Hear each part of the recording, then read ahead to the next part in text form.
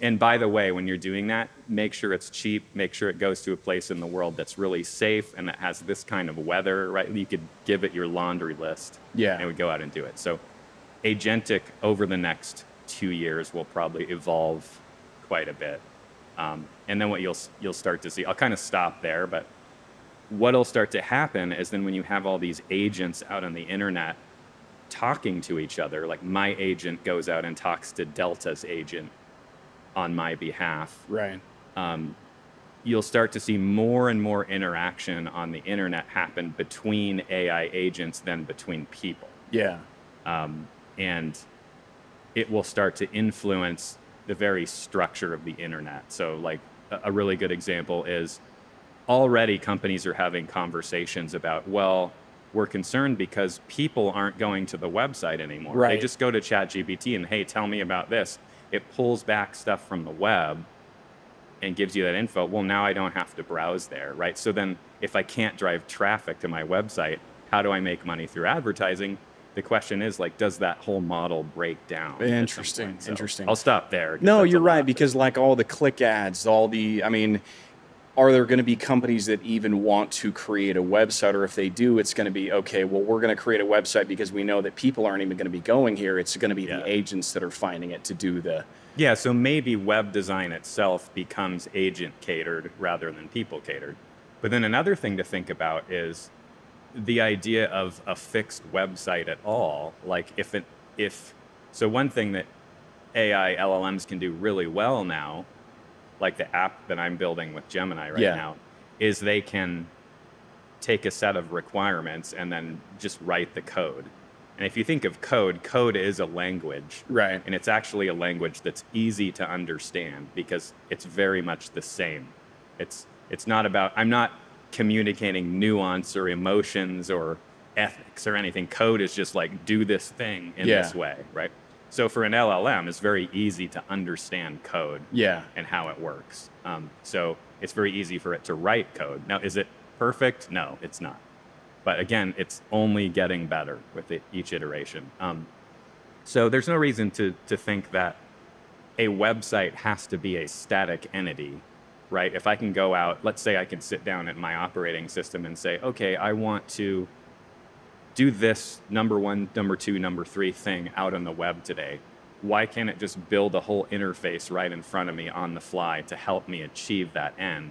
Why do I have to go to a website and use someone else's workflow to do it if I could have a customized workflow for me, right?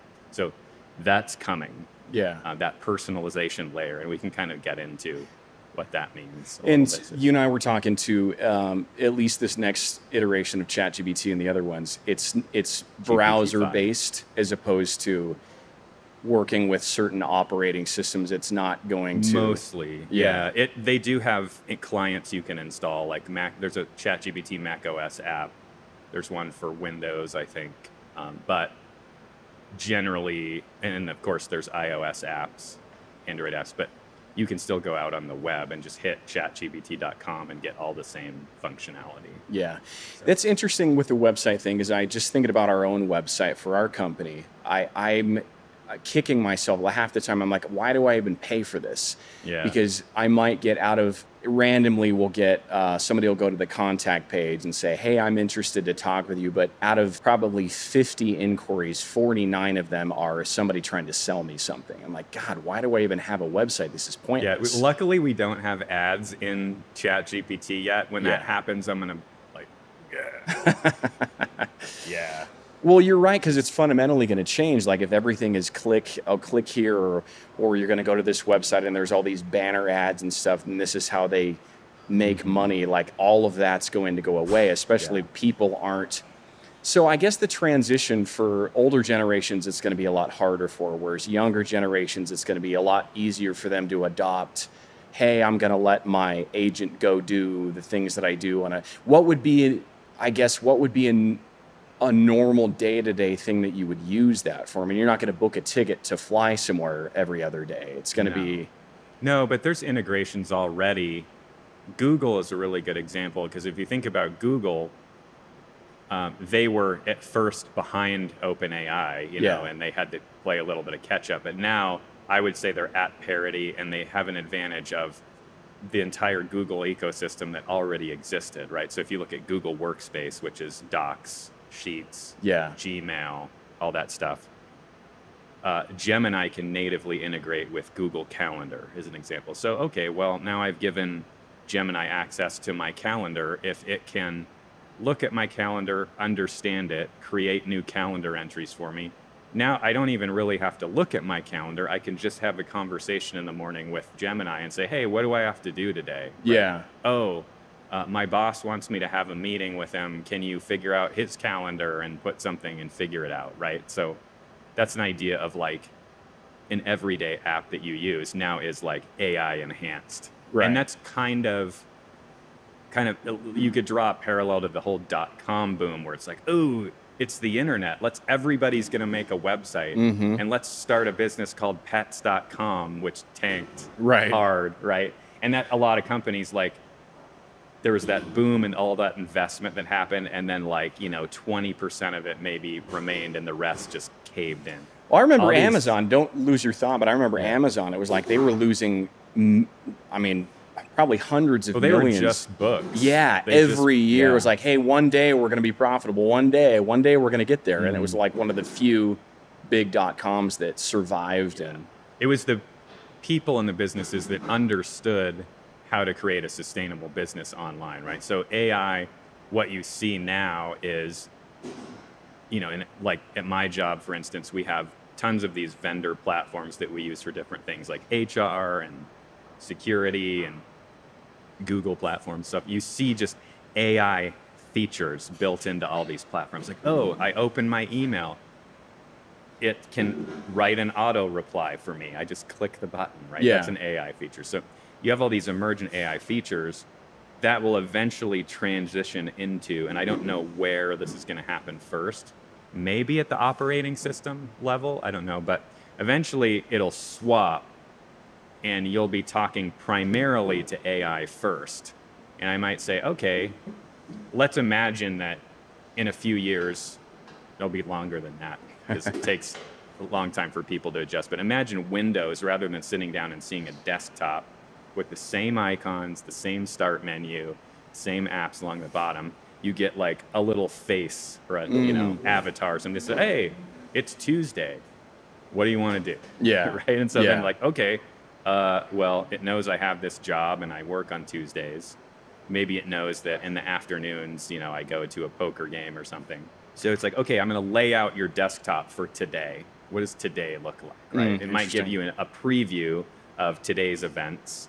Said, oh, remember, you need to call the dentist because you need to schedule this, right? So it's going to be more about interacting naturally with another intelligence that helps you live your life, rather than trying to navigate a pre-configured interface to try to get what you want out of it. Yeah. Right? And so the future is leveraging AI to create a very personalized experience for your life.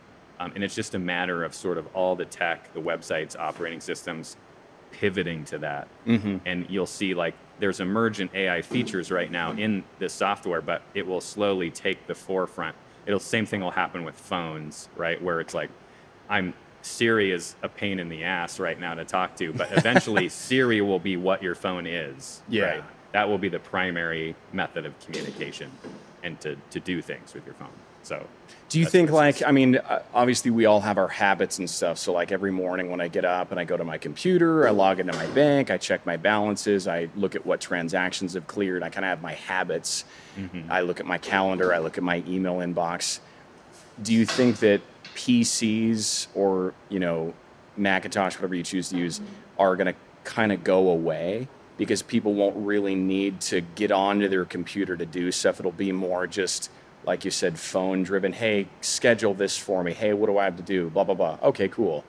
Yeah, I think that I'm a big believer that technology takes the shape of the most efficient form for what you want to do with it. So a really good example is, why create a human-looking robot that pushes a vacuum around your house to vacuum your house versus having a Roomba where it is the vacuum, right? It's like, okay, like maybe if a company had some sort of incentive to create something to feel more human, maybe if it could do multiple things. But in some cases, it's like it's a vacuum. That's what it does. Yeah. So naturally, it's going to take the form that's most efficient to do that. You're not going to see, down the road when AI is doing all of our surgery in hospitals, you're not going to see a robot holding scalpels. It's going to be in the form that's most efficient to perform surgery, which is probably going to be a table and An all these arm arms and actuator, needles. yeah. Right, yeah.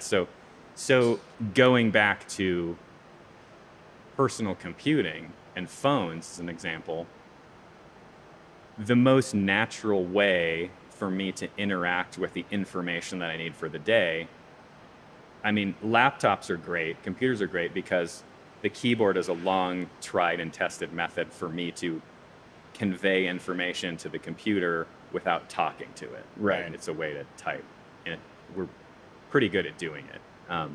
And we've been doing that for Yeah, decades. the keyboard has been around a long time. Yeah. Even back to typewriters.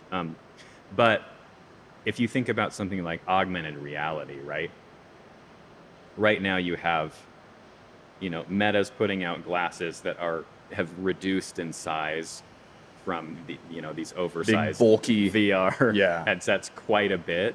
The battery power isn't quite there yet, but there's technology like solid state batteries that'll probably get us there. The computing power isn't quite there yet. We have to get to where if we're going to do AI enabled stuff on hardware, there has to be more like edge based AI happening on the device. So at a point where something like these glasses are cheap enough, comfortable enough, stylish enough, powerful enough, have good enough battery power, the idea of looking through a screen into this little box to do the thing I want to do will become antiquated. So it's like, well, why does that have to be? Why do I limit my field of view to this? Why do I have to do that? Why can't this entire table be my workspace where I can move digital documents around? Why can't I put my YouTube screen there on that window? And not even that, but why can't it auto configure my layout when I go from home to office to home? Yeah. Right?